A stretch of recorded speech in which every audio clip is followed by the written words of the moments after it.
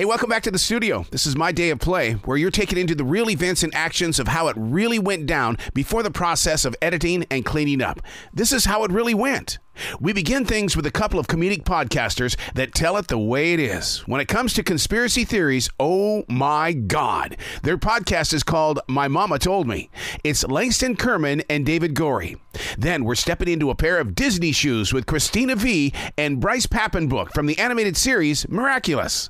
We'll wrap things up with an 80-year-old author from Australia who has this amazing way of bringing words on a page to life inside our imaginations. This is My Day of Play, completely unedited in the way of meeting the wizard behind the curtain. Their name because they all have their lane, and the shaman will he'll let him explain why he's a shaman. Go ahead, Daryl. you guys, my God, I love your podcast.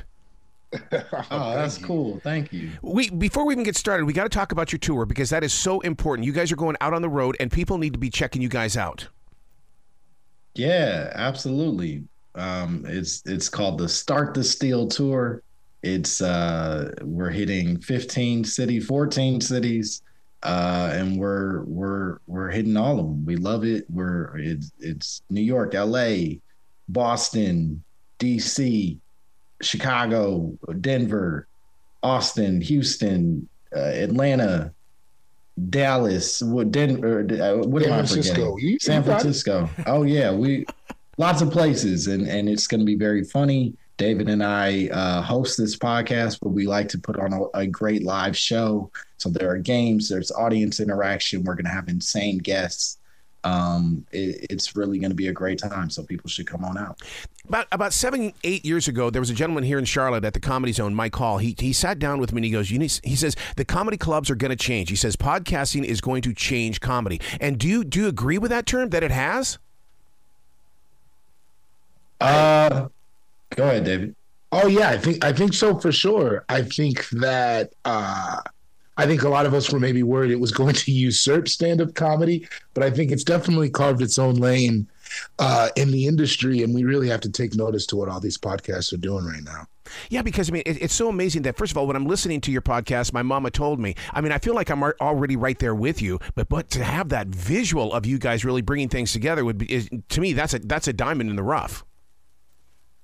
Yeah, I mean, so David and I both are stand-up comedians, and we love live performance. And so I think what gets exciting for us is being able to take these conversations that we have every day and put them in front of people's faces in a really engaging way, not just sort of sometimes you go to live podcasts and you're just watching two dudes talk in front of you in chairs. And we don't want it to be that kind of show. We really want it to be something that makes people feel involved, feel like, to your point, it comes alive in front of them. How do you guys come up with the subjects that you're doing? Are you sitting around with a notebook and just going, okay, we're going to hit this one, but we can't practice it, save it for the air? Because I really did find it very interesting that people used to be green, and it's like, whoa. Well, let's be clear. I don't know if the takeaway from that is that we used to be green. I do think certainly that is something that some people would have you believe, but the subjects, the beauty of conspiracy theory is that it is an ever refilling source. Yeah. People will always be speculating about truth and untruth. And we thankfully have a lovely audience that continues to remind us that there are a bunch of things out there that we haven't heard before or that we need to hear. And somehow it keeps refilling itself. Is there a difference between a conspiracy theory and an urban legend? I think that they, at least for our purposes, I think they kind of run in the same circles. I don't see much of a difference. I think when it comes down to it, we're talking about the same thing, just different terms. Yeah.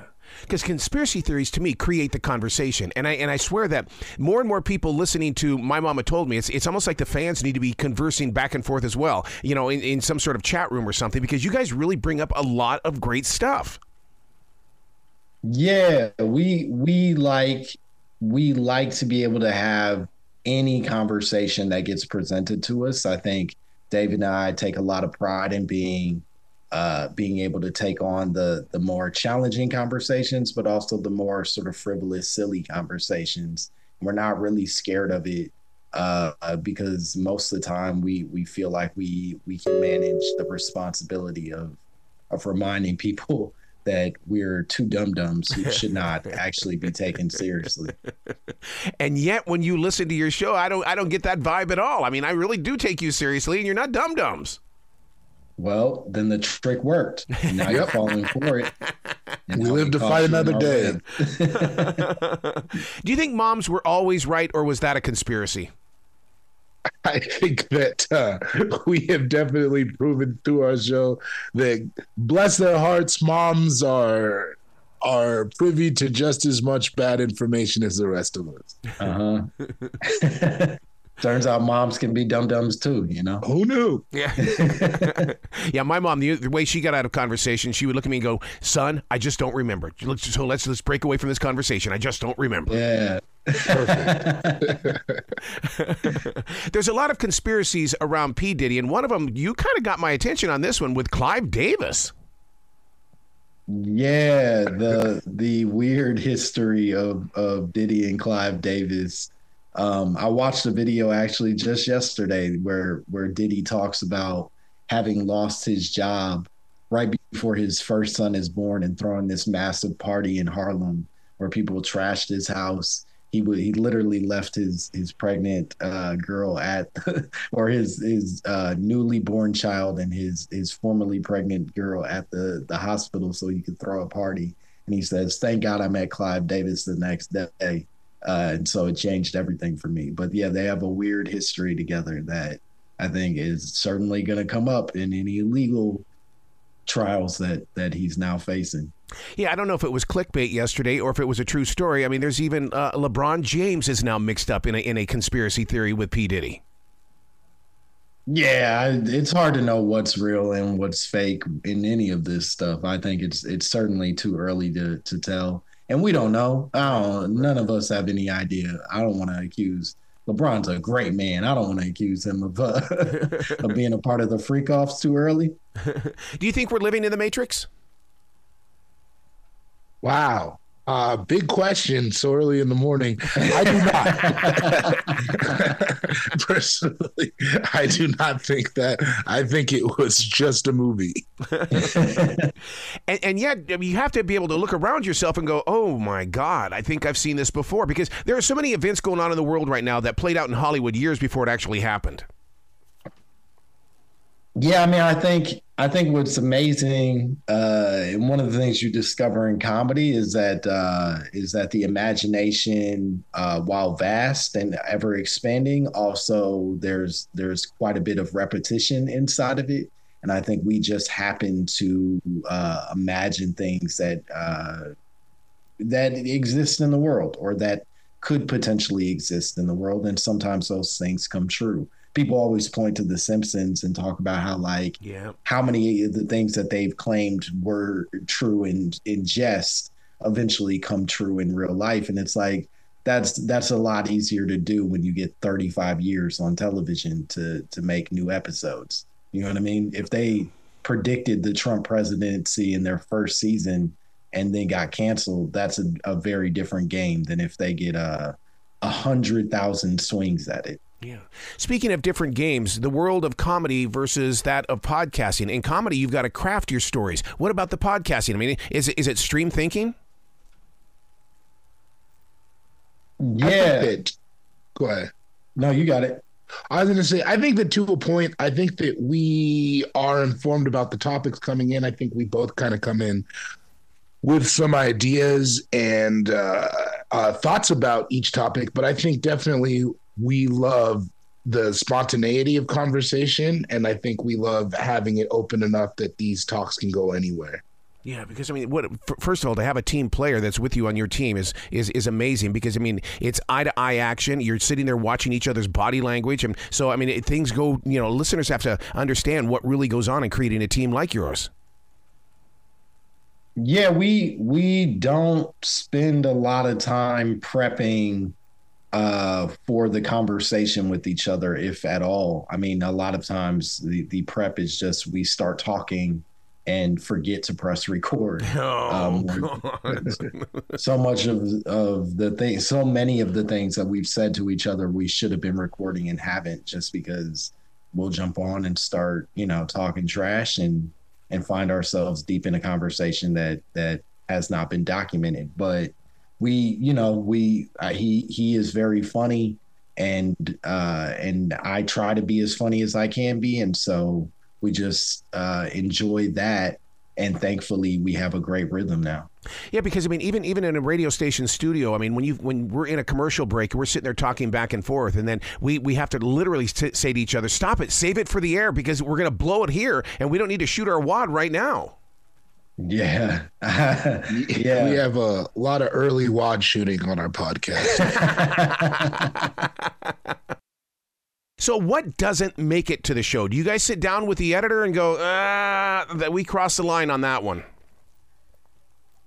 That's rare, I would say, where we have ever acknowledged we've crossed the line. And maybe we need to have more in-depth conversations with our editor, but certainly we take a lot of pride in not wanting to filter out the conversation and allow it to be what it is, because so much of what conspiracy is the raw reactions that people have to information. It's not always a learned sort of interpretation. It is like your first thought, and sometimes that first thought is completely wrong, but there's an element of truth underneath it.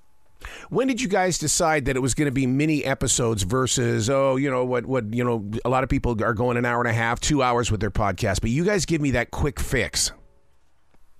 I mean, I think we wanted both options, right? That we do longer episodes on Tuesdays to make sure that we can talk to our guests and talk to each other in a more substantial way.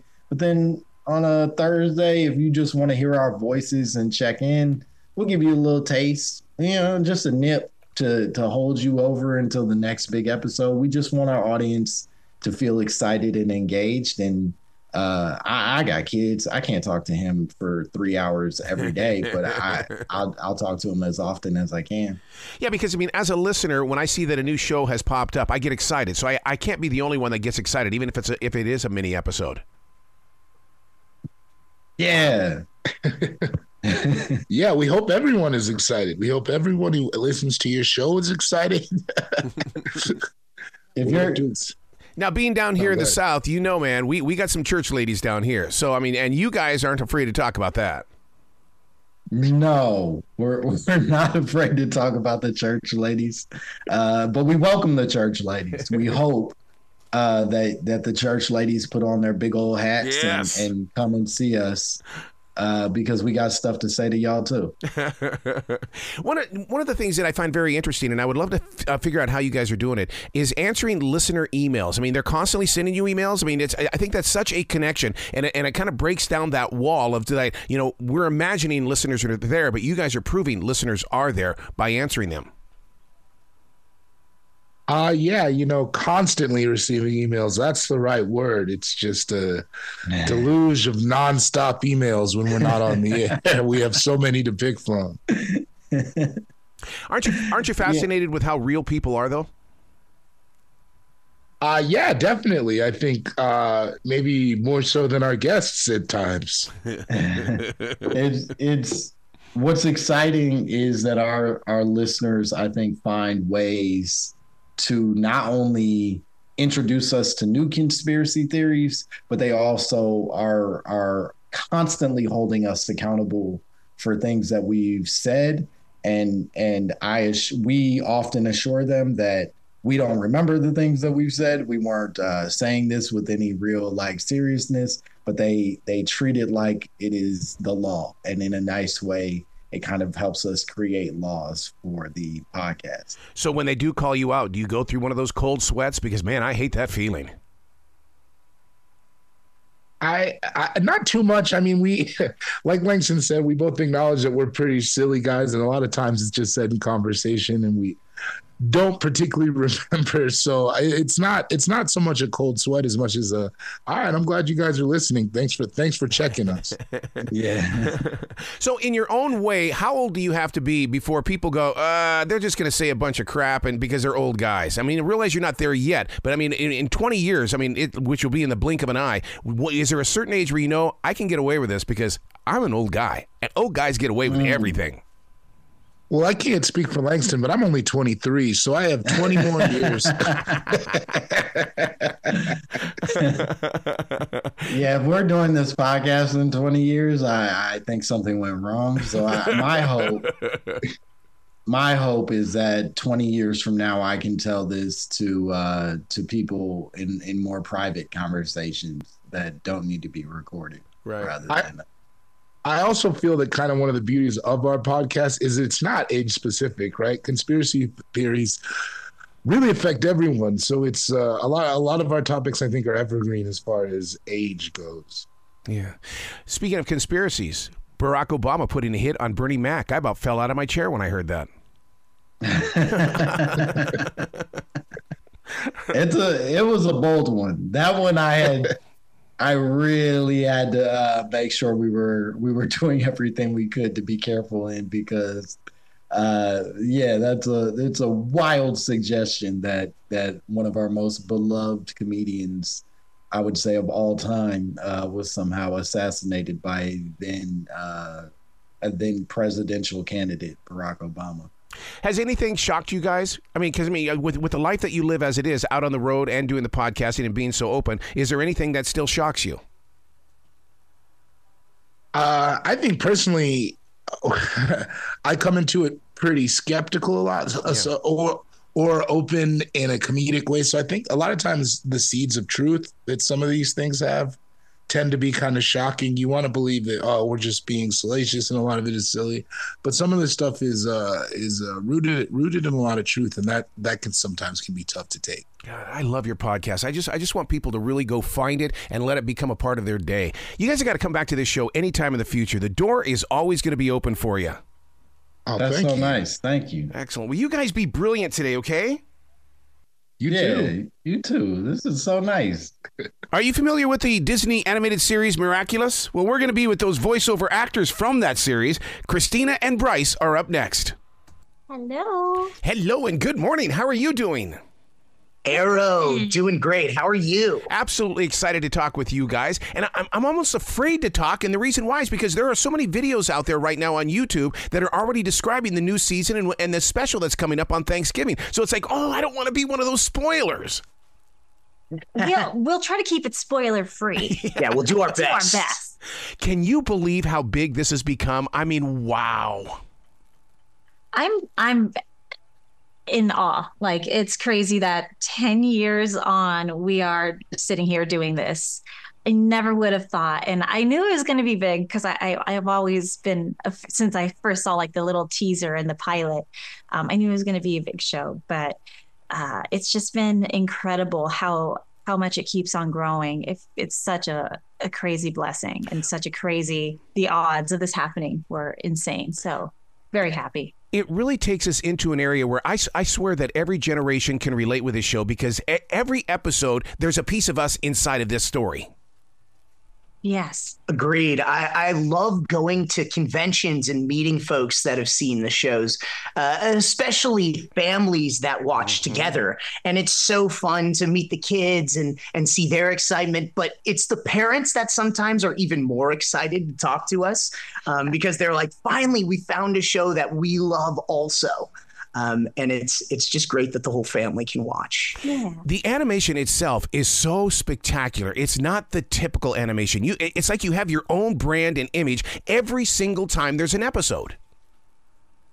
Yes, the animators have been incredible. And actually for the new season, we're getting brand new animation. The character designs are a little different. And it looks beautiful. Yeah, the world around the characters is really incredible.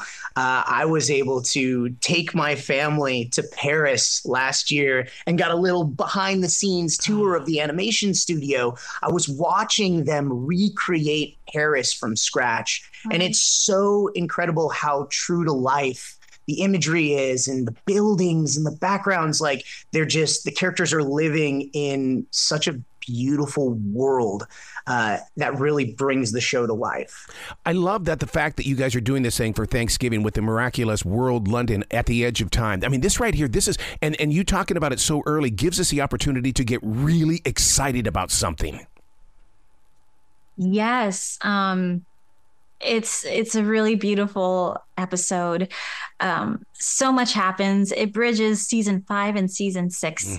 And there's a lot of unexpected drama and twists and turns, and watching the characters deal with the consequences from that crazy season 5 finale. Yeah, and if you're hearing this now and you never watched the show, you still have time to binge all 5 seasons.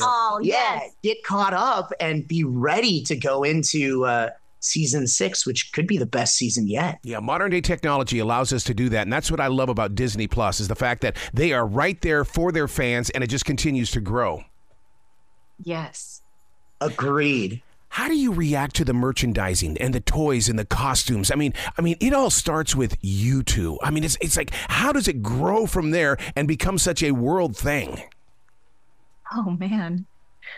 Yeah, I mean, it's so fun to see and meet people that bring all of their toys and come in cosplay to the convention. So you really see that our work has resonated with them. That's my favorite thing. Yeah, and just watching kids in costumes, like not even just on Halloween, all year round. I see so many cosplayers. All the dolls that have come out are incredible. A friend gifted me the Eiffel Tower playset. It's pretty remarkable to see. I'm not sure I've been a character in my career that has this much merch. Wow.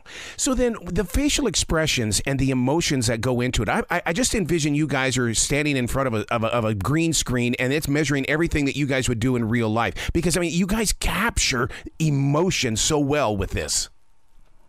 Well, thank you. I think that's a huge compliment for voice actors. Yeah. They're actually not capturing our faces and our reactions, but we're adjusting our voices in the moment without ever seeing a script before we get into the studio, and just trying to give real emotion through the microphone. So, our intention is that comes through. And if you're seeing it in that way, if it feels real, then I think we're doing a good job. And in a lot of ways, I feel like the animators are the unsung hero of a lot of animation, because they went and they crafted that so that we could perform to it. And we're just the lucky ones who get to come in at the end and bring the characters, give them the final breath of life. Exactly. There's a big call right now for voice actors to be included in the Academy Awards. You guys have got to be on that same team. Oh, definitely. That would be absolutely incredible to see that sort of recognition. Yes. We can only hope. We can only hope. Voice actors and stunt people. Let's get them on the Academy Awards. Definitely. You guys are still real when it comes to the presentation of entertainment, because AI technology can't take over human emotion. Exactly. Yeah, we bring a lot of history and our own selves into the booth and just pour it into the mic. I don't think that you can capture that history and that background and all of those things that are real about the actors that are part of these shows. How do you guys preserve your voices? Because I mean, you know what it's like, even just having a conversation with somebody in America, you know that your voice is always, on that line. Oh man. I'm going to be honest with you. I don't do much, and I use it a lot. So knock on wood. I just drink a lot of water. Yes. I don't. Yeah, I can't really tell you how I preserve my voice because I scream all the time. Yeah. Miraculous isn't the only series that we're working on at the moment. Usually you're jumping between show and booth and character and character. So a lot of my characters tend to scream. And yeah, I just love it. And conventions on the weekends. Yeah, screaming at people too. That's fun. It's a lot of water, a lot of water. Where can people go to find out more about Miraculous? You can go to, you could follow the official Miraculous accounts on Instagram. They always have the latest news, even before we do. The first 5 seasons are streaming on Disney Plus. Season 6 is coming soon. There's the movie that's exclusively on Netflix, the full-length feature. There's so many different places. Yeah, and if you want to see some of the fun that we're having, I think you should follow us too. That's right. Follow us on Instagram. You can find me at Bryce Papenbrook on Instagram and X. Yeah, and I'm Cristina VOX. I love it. Please come back to the show anytime in the future. The door is always going to be open for you. Thank you. Daryl, thanks so much. Appreciate you having us. Well, you be brilliant today, okay? You too. Catch you later. Bye-bye. Got one cap on it. That's good, yeah. You're sweet. One of my crazy loves in life, talking with authors, getting inside their patterns and their processes. And oh, man, did we ever do that with Sylvia Lurch. She's from Australia. She's 80. We're talking with her next. Are you there, Sylvia? Yes, good morning. Good. Oh, good morning. That's right. You're in Australia. It's nighttime here. So good evening, good morning. Thank you. Yes, good evening to you. Your journey as a writer inspires me because one of the things that as a journalist as well as an author has always been to be so loyal and dedicated to inviting people to the page with words. And look at where you're growing right now. Yes, words are so important, aren't they? And we're so lucky to have the English language, which is so rich in ways of expressing ideas and thoughts and meanings. It's wonderful. You know, Australia has always been that glorious, oh my God, place. But what you do is you help share the history of Australia in a way that takes place in the 1920s. Yes, it's a very rich time of history. It's part of the Industrial Revolution. It must have brought massive changes to life, the quality of life. Think of the people who were losing their livelihood. People like wheelwrights and horseshoe makers and forge workers and so forth, because engines were taking over. There were massive differences. That is so amazing you say that the engines were taking over, because in this age where we are right now, it's AI taking over, whereas in your book, it's about engines taking over. Absolutely. Yes, today's technology is just breathtaking, isn't it? To be able to speak to you now like this, it just takes my breath away. But there must have been massive changes in the 1920s. My grandfather bought the second motor car ever sold, the second automobile, you would say, ever sold in Tasmania, and took it home to the sheep station there. Well, it must have been the start of huge changes. He loved horses so much. That's why he bought the automobile, because he hated to see horses neglected and abused. And he thought if people just have cars and engines, it won't matter.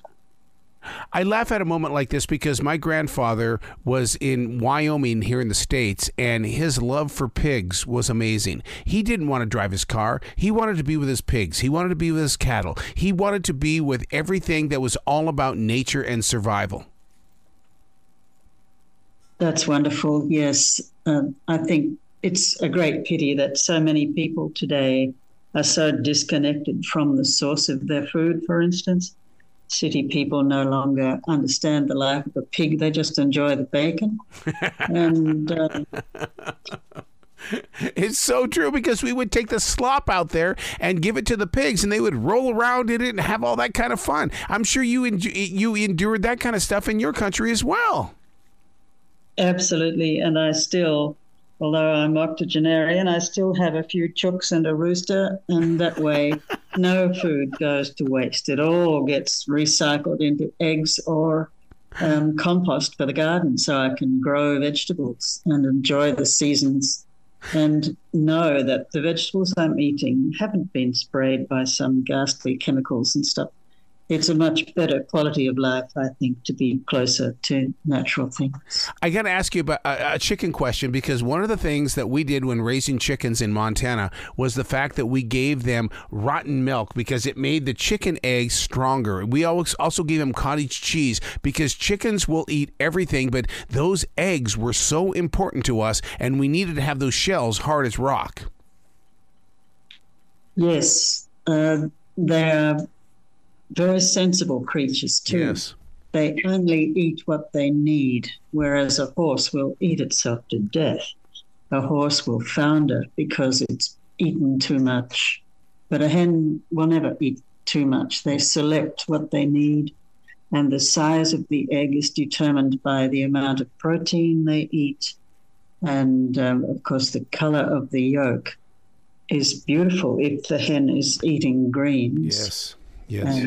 But commercial eggs, commercial chicken feed includes a dye to make sure the yolks are an acceptable color, but the dye happens to be carcinogenic, but they don't bother to advertise that.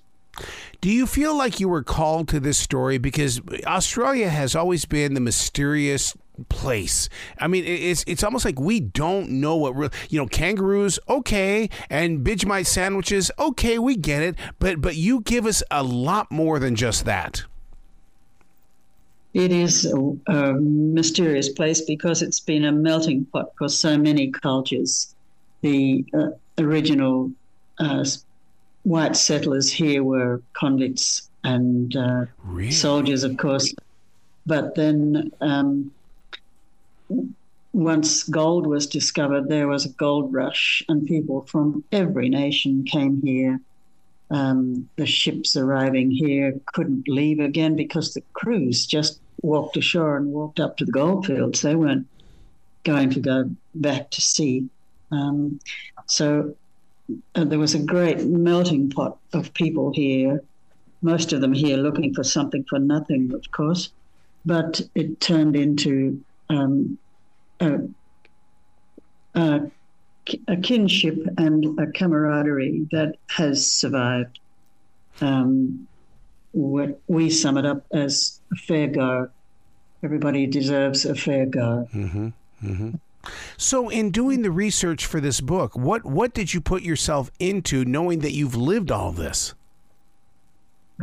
Well, a lot of the information comes from my parents' first-hand experience of that era. My father was born in 1902, my mother in 1906, so the 1920s were a very vivid and memorable part of their life. And there were endless stories about that era that my mother would tell, for instance. And I just found it so interesting and so absorbing. And I believe what I learned from them was authentic rather than the typical picture of the 1920s, which is one of gay abandon and dancing the Charleston and sort of defying convention. But the constraints of the era were still there. There was still no reliable contraceptive, for instance, and women were expected to get married. And if they got married, they then had to give up their financial independence. Yep. They weren't able to work. And the man was supposed to be the head of the household, unless it was an uxorious marriage, that wonderful word, a wonderful Scrabble word. And so interesting the way that word is recorded in the Oxford English Dictionary. But you speak of the Charleston, and the thing is that I'm just maybe 150 miles from Charleston, South Carolina, where all that started, and it just I mean, it's like I'm here in the roots of that. I never even thought about the Charleston even being danced in Australia. Oh heavens, yes, oh, yes, my goodness. Wow. it brings great pain to me to think that women were not treated as respectable as we try to do today. But at the same time, in this modern day world, I think this book is important because it's like we want to go back to those days, but we can't go back to those days. And we need authors like yourself to say, do not do it. Well, I think women were accorded enormous respect in those days for the function of giving birth. Women gave birth to babies, and out of respect for that, no other animal was ever given that terminology. Kittens were littered, puppies were whelped, calves and foals were dropped. But today, that whole respect associated with that seems to have evaporated.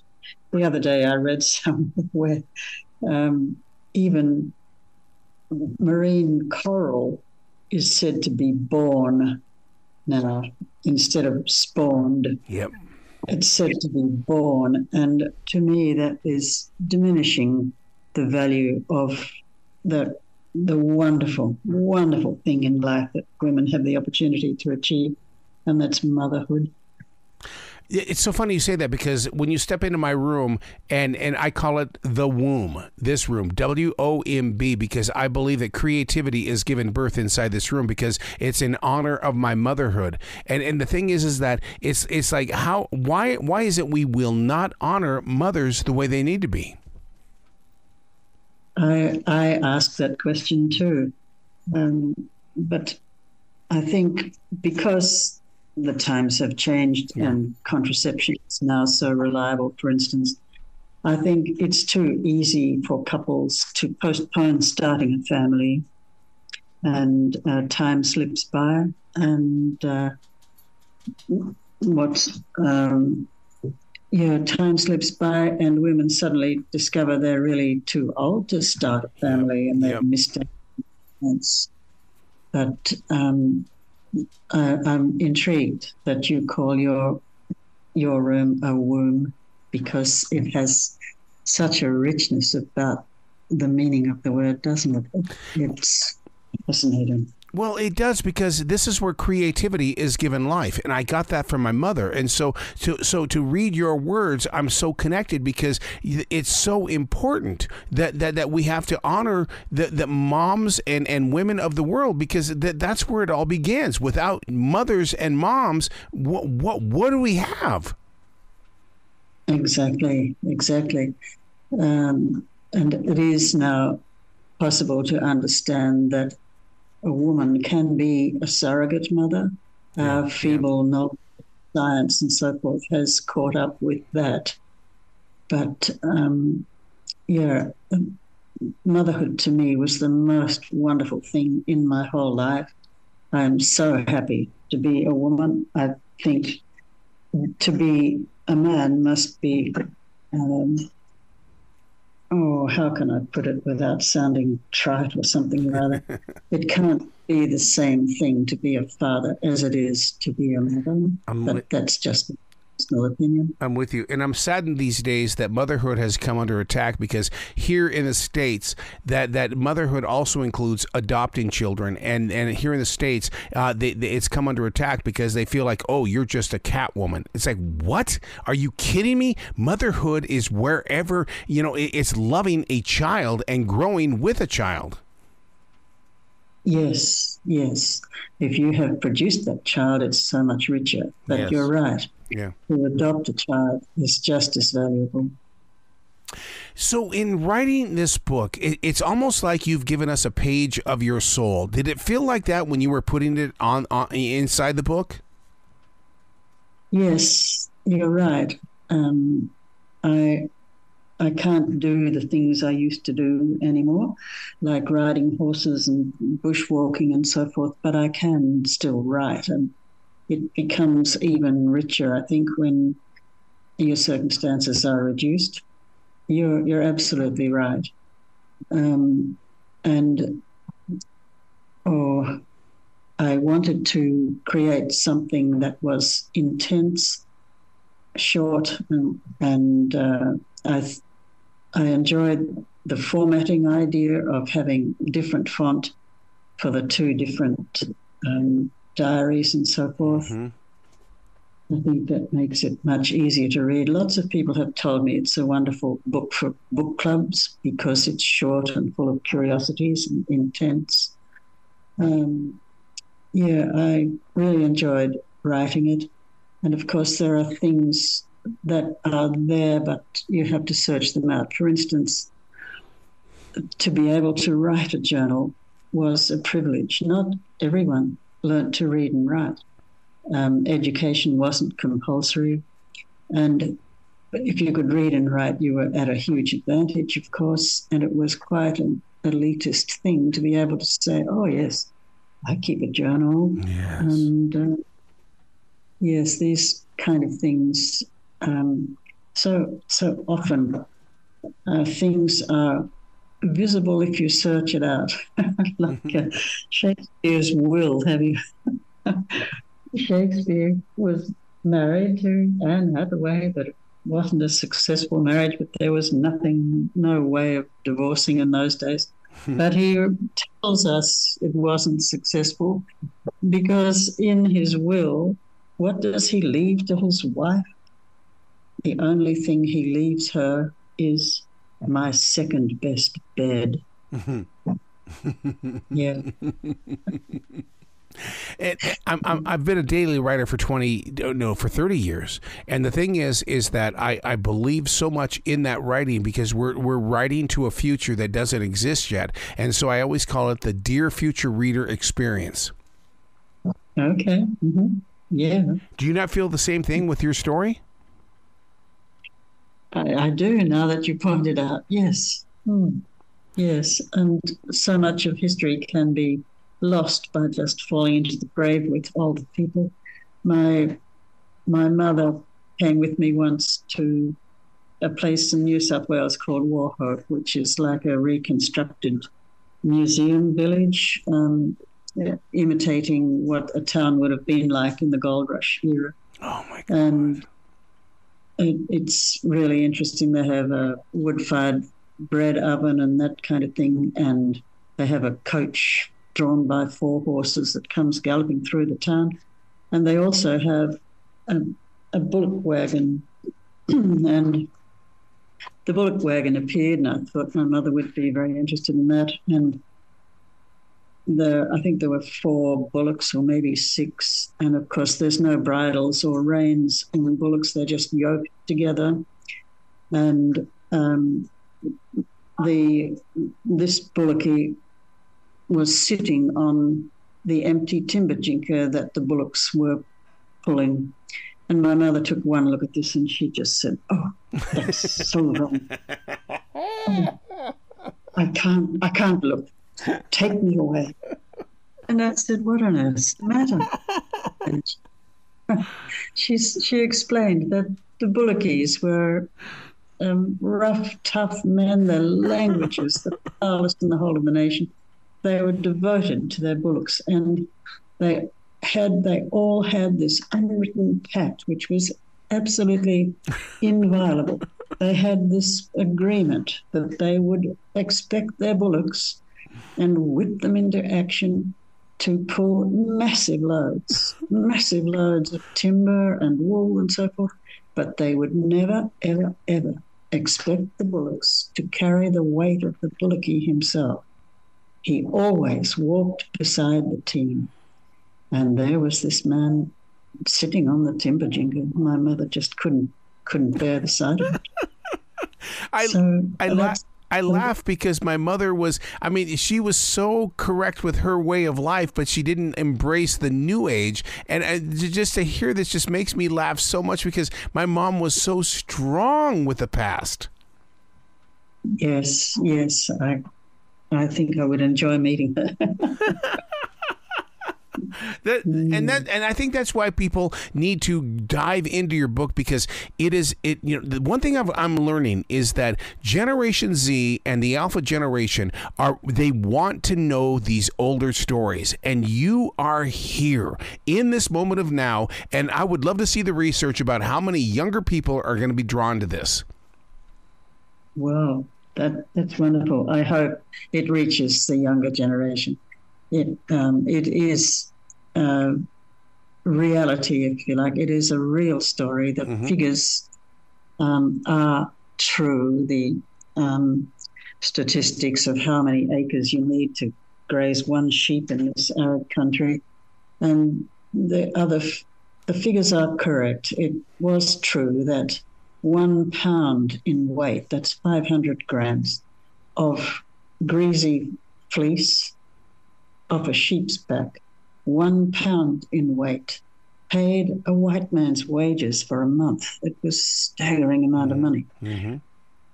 Each sheep carries so many pounds of wool, and flocks of sheep are numbered in thousands. It was staggering wealth that came into this country through the wool industry. And of course, that put a huge responsibility on the shoulders of the people who received that income, and most of them handled that responsibility well, building churches and schools and so forth out of their private purse. And I think there was a better understanding of moral obligation, which of course is so close to religion. And but young people today are divorced from religion. Really, they just say science disproves it. But I hope lots of young people read my book and learn from it and research the historical information and benefit from it. Well, I think it's because they're not connected, because people don't talk about it. But you put it inside your pages, and it gives people the opportunity to explore it, which then will lead people back to where it is that you want to talk about. Exactly. Yes, exactly. Wow. I'm so pleased. Wow. Where can people go to find out more about your writing and the book, as well as everything that you are bringing into the world today? To purchase a copy, you just need to go to the publisher. That's Austin Macaulay in England, and it's available as a hard copy or as a Kindle copy. And also they recorded it. What do you call that? Oh, that's amazing. And hopefully one day it might be a movie. No, I can see it. I can see it, or a 10-part series on Netflix. Yeah, okay. No, I can totally see it on that, because this is the kind of stuff that we have embraced in this modern day world. This is a story that we can put into our hearts. Absolutely, yes. And it's part of history. We should all retain our history, whatever it is, good or bad. Yeah. And yes. Do you ever ask, why did it take so long for this to happen? I'm sorry, I don't really understand. In other words, why did it take so many years for you to put the pen to the paper, to the words in the book, or into the what it could become? I mean, this is several different years that it took to bring it out. Yes, well, perhaps I was too busy doing other things. Yes, enjoying life to the full and bringing up children. I get it. I now have 6 great-grandsons. How did that happen? So between the two of us, I have a grandchild, but I don't have a great-grandchild. What is that going to be like for me when I have a great-grandchild? How is my life going to change? Well, you have an expanse of history before you, and a wonderful sense of infinity, and yes, a feeling of eternity, really. Life goes on, and it's wonderful, and we all have to make the very best of it. I love where your heart is. You've got to come back to this show anytime in the future. The door is always going to be open for you. Thank you ever so much. Thank you very much. Well, I've really enjoyed it. You be brilliant today, okay? Thank you. Thank you. I've really enjoyed it. This is modern technology that I'm hopelessly out of date with it and stubbornly not adopting it usually, but I've loved this. Thank you very much.